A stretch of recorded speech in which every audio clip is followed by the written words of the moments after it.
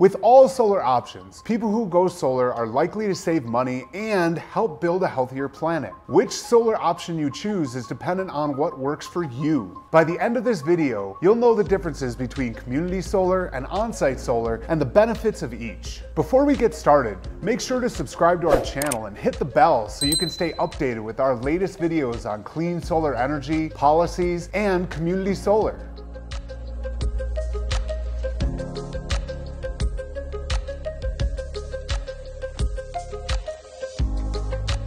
Hello there, I'm Eric and welcome to Going Solar with Pivot Energy. In this channel, we'll cover everything that you need to know about solar energy, commercial solar, and community solar. While both on-site solar and community solar reduce reliance on fossil fuels and save you money, the most significant difference between on-site solar and community solar is eligibility and what you need to produce solar energy. First off, on-site solar requires a sunny roof space and property ownership. You can think of this as the classic rooftop solar, which means you have to have the roof or land to install the system. Without it, no solar energy for you. However, with community solar, you are simply subscribing to an off-site community solar array and receiving the solar energy virtually, just like how you subscribe to Netflix. You pay your monthly fee, and in return you get shows and movies. With community solar, you subscribe to a community solar garden and receive a certain amount of energy each month. Community solar gardens are large solar arrays, 500 kW to 10 megawatts, that are typically ground mounted and located in a local utility territory. Because this system is off-site, the subscriber doesn't have to worry about whether or not their roof is suitable for solar. They don't even have to worry if they own their roof. Getting your solar energy from a community solar garden opens the doors for renters, condo owners, businesses leasing buildings, or buildings that are not suitable for solar due to shade or roof space. All of these types of customers can now benefit from solar without having to install an on-site solar array.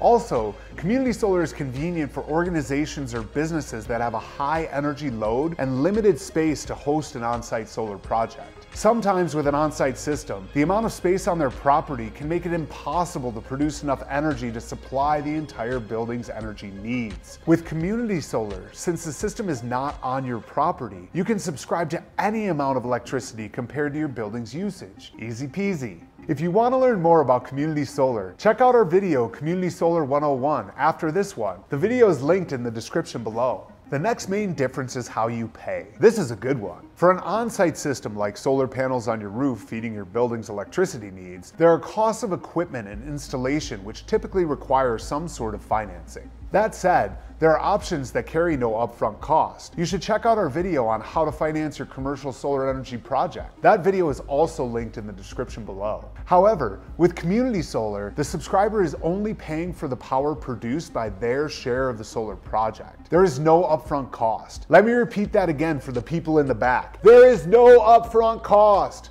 No cost of maintenance, just the cost from the electricity produced from your subscription to community solar. Now, rooftop or on-site solar does provide greater financial returns than community solar because you save more on your electricity bill and generate more long-term savings. That said, community solar provides consistent monthly savings compared to what you are paying for electricity today. Either way, you're still saving money on something that you wouldn't have without participating in a solar program, and it's clean energy.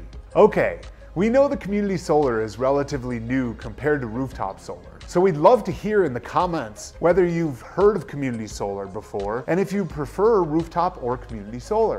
Now on to the third difference, which is convenience and flexibility. Community solar is much more convenient and flexible compared to an on-site solar system. If you want an on-site solar array or solar panels on your roof or property, you need to have a roof in good condition or land available for the project size. Then negotiate agreements with contractors to install that project. Once the on-site system is installed and activated, the owner or you will be responsible for the long-term operation and maintenance of that system. While these costs are typically low as the panels do not require routine maintenance, it does put the solar project owner at a bit of risk. With community solar, you can sign up digitally, and because the system is off-site providing electricity to you virtually, there is no installation process or cost, and no maintenance to worry about. I know, that sounds too good to be true. Also, Trying to move an on-site solar array from one building to another is too costly to be beneficial.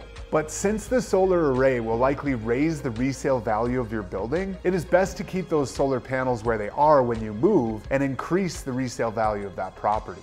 Community solar is much more flexible when you move. If you move within the utility territory, you can transfer your subscription to your new home or building. And if a business or resident moves outside of the utility territory, they can typically cancel their subscription by giving notice to their provider. Community solar is therefore a much easier way to start using clean solar energy in your home or business without any investment or upfront costs. That said, on-site solar can provide much greater financial returns if your site, your home, or your building is a good fit for solar. Lastly, both of these options reduce our reliance on fossil fuels and lessen greenhouse gas emissions. Whether you go solar with an on-site system or subscribe to a community solar array, you are making a commitment to a cleaner and brighter future for our planet. It's a win-win. If you want to dive deeper on how solar energy is good for the environment, check out our other video, What are the environmental benefits of solar energy? It's also linked in the description. When it comes to choosing a sustainable energy program, you can't go wrong with a community solar subscription or an on-site solar project. Our team at Pivot Energy has combined decades of experience in the solar industry, and we'd love to help you benefit from solar in whichever way is best for you.